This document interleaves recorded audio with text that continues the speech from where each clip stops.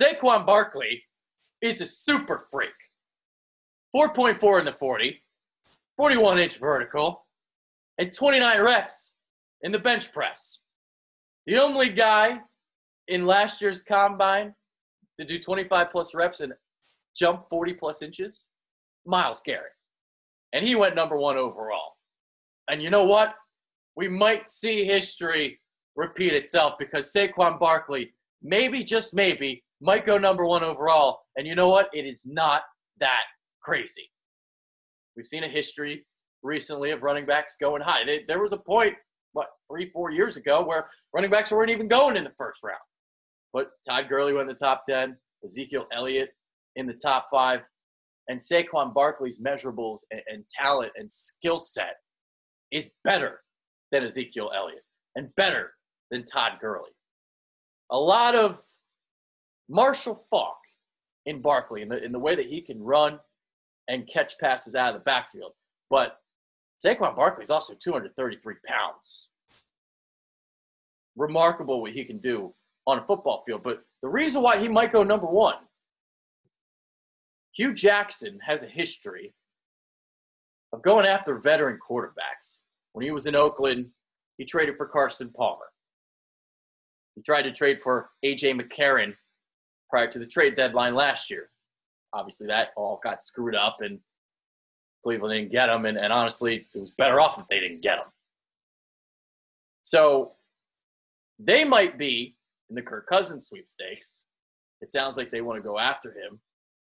We'll see if that actually comes to fruition. But if you do sign a Kirk Cousins, well, why not draft Saquon Barkley at number 1? And if they do go with a rookie quarterback, the rumor is that they like Josh Allen, the big-armed quarterback who lit up the combine today. I had a big showing there. So if you go with a guy like Josh Allen, because most scouts are putting Sam Darnold and Josh Rosen ahead of Allen. And I've heard reports that Cleveland doesn't even want to touch or sniff Josh Rosen. We'll see if that actually comes true or not. Again, we'll find all this out in April when the draft actually happens. But if you want to draft a Josh Allen, you can wait till 4. Because if you take Barkley at number 1, well, then it's Sam Darnold or Josh Rosen at number 2. Sure, you're probably going to have a team try and trade up to number 3, where Indianapolis is. Indianapolis doesn't need a quarterback. It has Andrew Luck. And the thing about the Colts is they have so many holes to fill in their roster. I think trading back is the right call for them. Gain as many draft picks as you can and try to fill all those holes, because they got a lot of them. I mean, even if they go, say Bradley Chubb with the 3rd overall pick, they need a lot more than that. That's for sure. So I look at the Jets at 6 or even the Broncos at 5. They could trade up. But Josh Allen is number 3 in a lot of people's boards. And, obviously they would have to take a chance here. And after what's happened recently, maybe they would be hesitant because, they missed out on Carson Wentz. They missed out on Deshaun Watson. But due to the history of Hugh Jackson, I can see a scenario here where they do go after Kirk Cousins, and they can throw a lot of money at him. And we'll see with that. So if you take a Kirk Cousins, Saquon Barkley is the way to go at number 1. If you want a rookie quarterback, well, Saquon Barkley is also a good player to have at number 1 because, well, he would help out your rookie quarterback. Catching passes out of the backfield. Being able to sustain long drives because he can churn out 4 or 5 yards at a time. Saquon Barkley is a complete back, in my opinion. I think he's going to be a great one. Hall of Fame caliber, Hall of Fame potential. Would not surprise me one bit.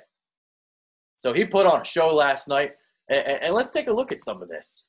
I mean, just unbelievable what he can do and what he did. So here are the highlights, and you can check it out right here. I mean, Saquon just putting on a show. And at one point, the NFL Network had, I believe it was him, Leonard Fournette, Ezekiel Elliott, and Alvin Kamara, all kind of, in the lineup there in the 40. And obviously Barkley was a step ahead of the rest of the pack. So he's got so much wiggle to him. The way that he can bounce runs to the outside and look at those thighs. So compactly built. I mean, obviously putting up 29 reps in the bench press. So 4.41 on that first run, 4.42. The official, I think, was 4.4. So there you go there. Oh, got my Sixers fathead there in the background. Sorry about that. So Saquon Barkley churning it out. There he is. Here's the vertical. 41 inches. Get up. Get up, Saquon. So Barkley has been a superstar in the making at Penn State for the last couple of years now. And, here he is catching passes. Look at that. Whoop! Just so smooth. I mean, he has the ability to line up as a wide receiver if you need him to, if that's what you want to do. So he's good. He can jump cut on you, turn the corner, and he can even churn out those extra yards because look at those thighs. Turn them out like Jay Ajayi does. So you're looking at a complete back in Barkley. When I was on the radio last night, the intern didn't agree with me at all. He thinks that Cleveland should take Sam Darnold. But if I know Hugh Jackson the way I think I know him, I think they're going to go after Kirk Cousins hard, and I think they might land him. And if you want to pair Kirk Cousins with somebody, it would be Saquon Barkley. And here he is, churning out those bench press. Like I explained before, Myles Garrett was the only one in last year's combine to do 25-plus reps and jump 40-plus inches. And Barkley was able to do that, and he's a running back. To do 29 as a running back is just crazy. It's beast mode. And here he is. Putting on a show in Indianapolis. Keep pumping it. Keep pumping it. Keep it going, baby. Keep it coming. Look at him, man. That is a physical freak. Freak. And there he is. The man, the myth, the legend, Mr. Saquon Barkley. Might go number 1 overall. Not crazy talk. I'm Adrian Fedkiw. I'm out.